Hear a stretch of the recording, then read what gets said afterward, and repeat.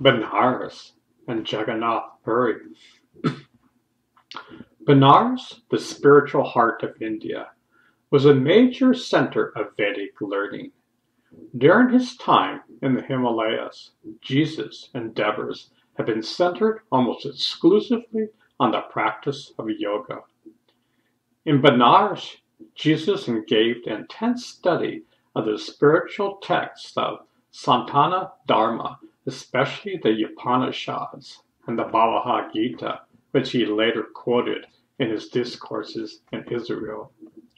When Jesus had come to the point where the acharyas of Benares were satisfied with his level of scripture and philosophical knowledge, he was sent to the sacred city of Jagannath, Puri, which at that time was a great center of the worship of Shiva, second only to Benares. In Puri, Jesus lived some time in the famous Govardhan Math, today a major center of monastic order of the foremost philosopher saint of India, known as Adi Shankara. There, he perfected the synthesis of yoga, philosophy, and renunciation, and began to publicly teach the eternal Dharma. In the 1950s, the former head of the Govardhan Math and head of the entire monastic Swami order claimed that he had discovered incontrovertible historical evidence that Jesus had lived in the Govardhan Math as well in other places of India. He was writing a book on the subject but died before it could be finished.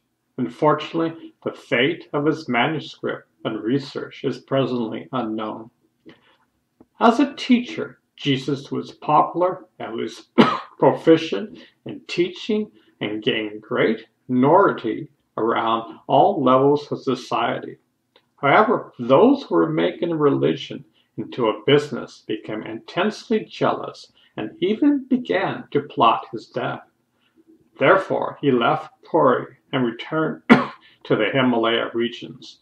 There, final instructions were given him regarding his mission in the West and the way messages could be sent between Jesus and his Indian teachers. Jesus also lived in various Buddhist monasteries in the Himalayan region at this time.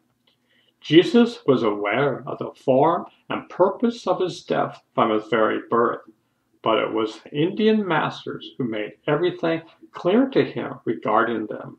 They promised Jesus that he would be sent a container of Himalayan balsam to be poured upon his head by a close disciple as a sign that his death was imminent, even at the door. When Saint Mary Magdalene performed this action in Bethany, Jesus understood the unspoken message, saying, "She is come aforehand to anoint my body to the bearing." Mark 14:8.